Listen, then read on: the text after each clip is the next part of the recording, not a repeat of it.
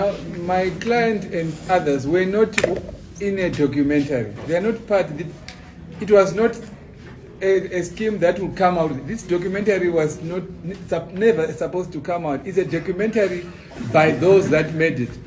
These people that are participating and getting along, it's not getting along so that it will come out.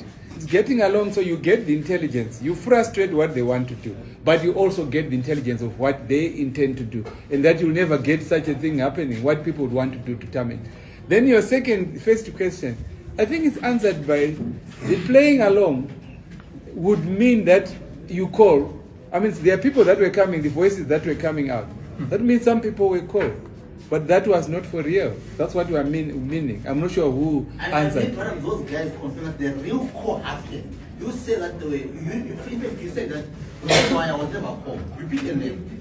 Ushuaia was never called. How about Ushuaia to confirm that indeed I was called by angel? How will you plan to comment?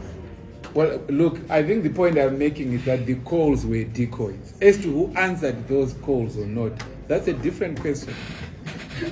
It's not a real, yeah, that's right. That's the point I'm making. Please, I need to get, yes, last question, I think I've been, yeah. There's an audio that circulated on social media, which were actually responding to the second documentary before the third came out, saying that they were doing things, they were doing whatever they were doing for the betterment of the country, for us to be able to access foreign currency. So that's what he's saying. What it needs to confirm. She actually confirmed. That's what I can say. So how will you try and respond to that? Well, I'm not sure what you are saying. I think the position of my client is very clear. The calls were decoys. That's what I'm saying.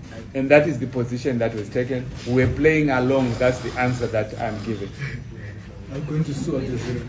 Yeah, now someone asked whether we are going to sue. I mean, certainly. Where is Zimo in Qatar? I mean, those are the details that I'm sure, depending on legal advice, my client will then be working on that. He's not just